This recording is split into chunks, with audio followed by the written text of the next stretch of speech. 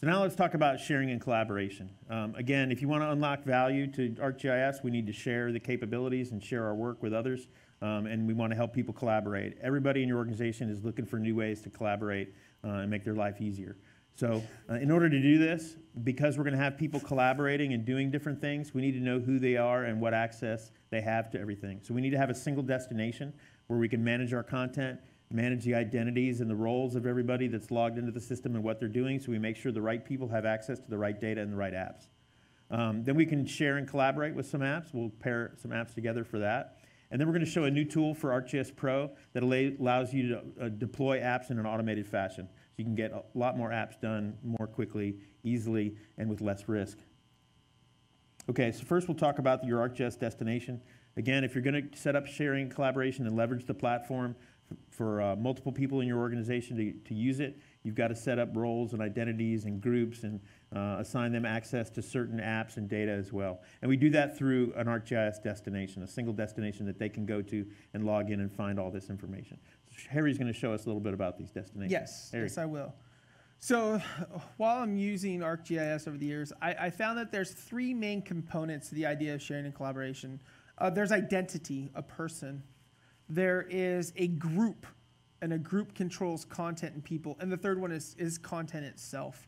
So I've already logged into my organization. This is the one that we're using for the seminar here. And you can see that by my picture and my name in the upper right-hand corner.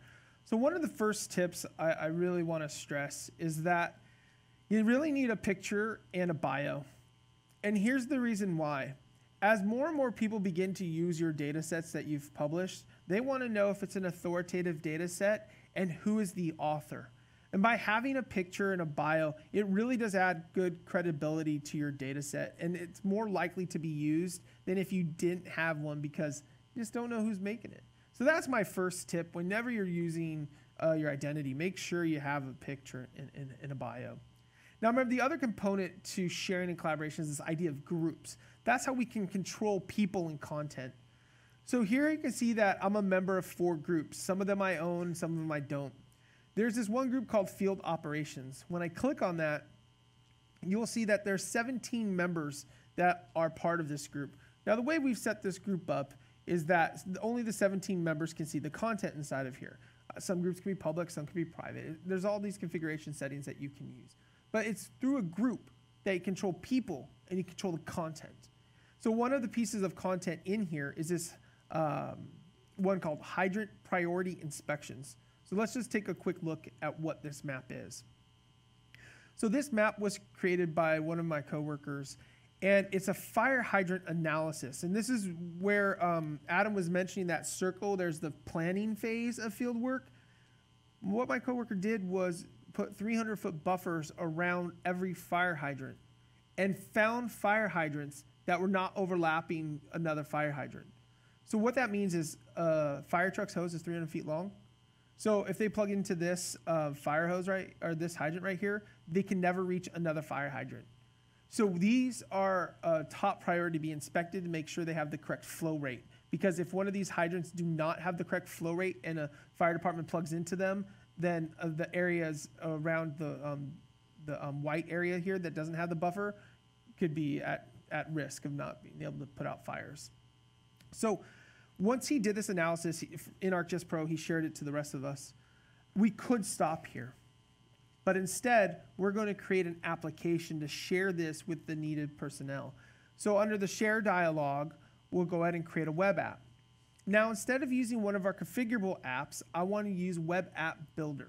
So Web AppBuilder has been out for a little while, and it is an extremely powerful app that allows you to do some great configuration on the look and the feel and even widgets. All right, so here is Web AppBuilder. The first thing you're presented with is how do you want to theme this map? So you can see we have the geocoder in the upper left-hand corner with buttons below it. I could change the theme to put everything down at the bottom. It is just very intuitive user interface that's here. So I'll just choose the billboard theme. And then the next section is widgets.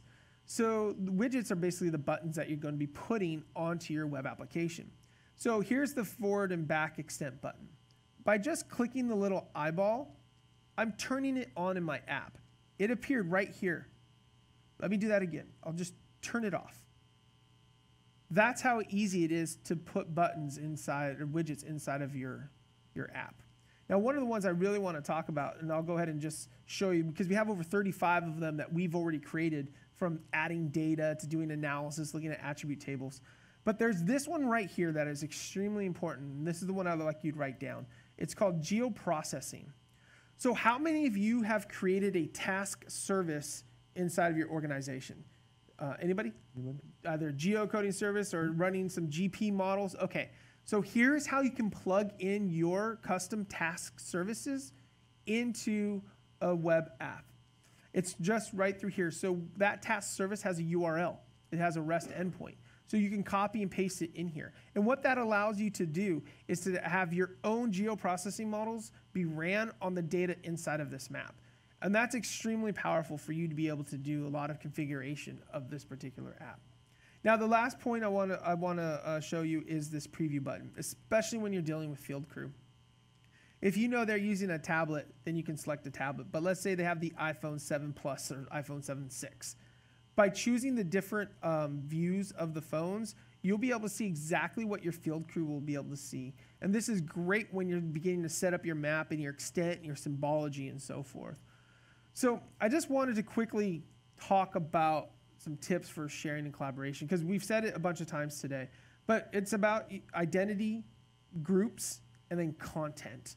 You combine those three together, you can control at a fine grain the content in an organization. And then, of course, apps is how you access it. So instead of sharing a raw web map, let's just put it around, wrap a web app around it like this. Great. Thanks, Harry. All right, so some key takeaways. If we're going to share and collaborate, we have to know who's who and who's what, and which have access to what kind of data and groups. So we need to set up our ArcGIS destination, and that's our content management system. It's a central location where people explore what apps and data and groups are available to them.